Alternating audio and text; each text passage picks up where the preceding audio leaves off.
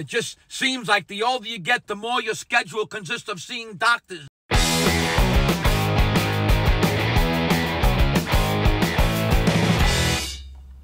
Hey, what do you hear? What do you say? My Facebook, YouTube, Twitter, Instagram, Google+, your sister's ass, the Pony Express, a very ticked off Vic here.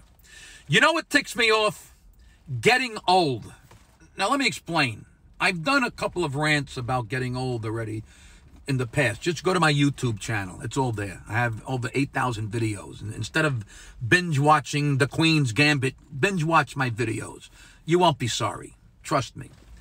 No, I'm not talking about the common things about getting old, such as hair growing everywhere where you don't want it to grow, and not growing where you want it to grow, or getting up in the middle of the night to take a piss, or certain body parts giving way to gravity. It's not what I'm talking about this time.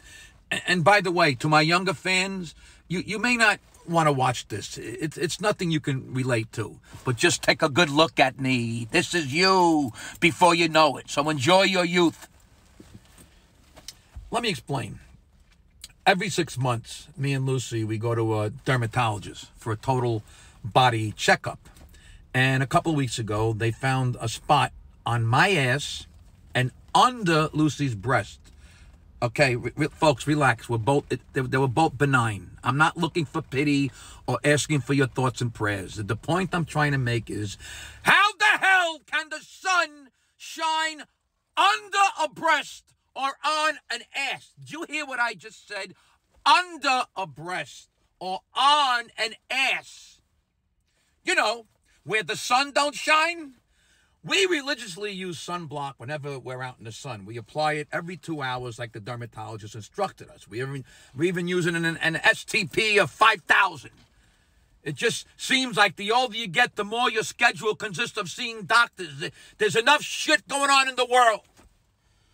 You know, me and Lucy, we really try to take care of ourselves. We eat right. We exercise. We don't smoke. We'll have an occasional, well, you know, little just me, not her. We'll have a little occasional glass of wine on some Sundays. But this skin thing is really bothering us now.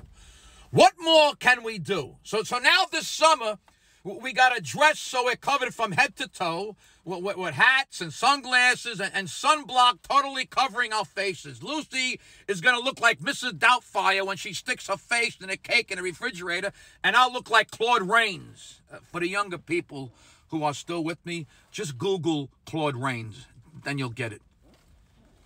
Anyway, it's now 8 a.m. I'm sitting in the parking lot waiting for Lucy. I had to take her to the doctor to get that spot removed. It doesn't pay for me to go home. I'm just going to put the seat back and take a nap. They said it should take about 2 hours.